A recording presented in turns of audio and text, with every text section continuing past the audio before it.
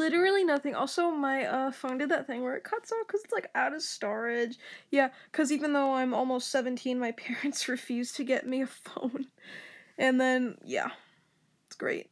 You know, if a guy breaks into the house while I'm alone watching the baby, you know, I guess it's okay if I get raped, you know. I told my parents I got raped before, and they were like, you should be happy that it's over now. You should be happy. And I'm just like, please, how? I wish it was that fucking easy.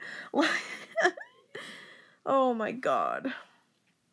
But yeah, this is part 2, I guess, since my phone decided to cut off. It's probably gonna do it again very soon, but, yeah, and I don't know how to edit 2 videos together, so I'm sorry. This is gonna be 2 different YouTube videos. Oh no, sorry. But, like, me and that guy, we don't even, like, asked for space, but we don't even, like, text at all.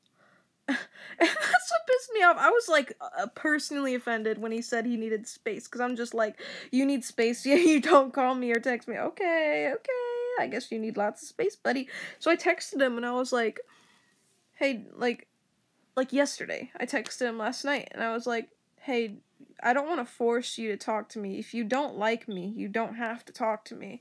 Like, I said that pretty much, and he was like, no, I just didn't want to pop off at you, of all people.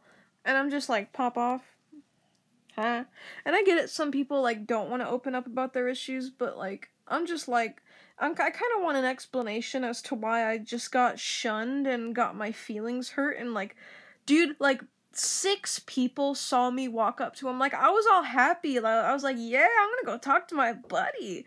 So I walk up to him, and then I'm like, yay!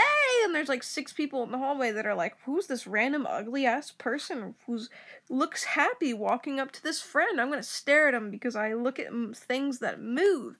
And then 6 people just saw me walk up to him all happy, him completely ignore me, walk into the cafeteria, and then me look depressed as fuck walking back to my class. Like, 6 people saw that.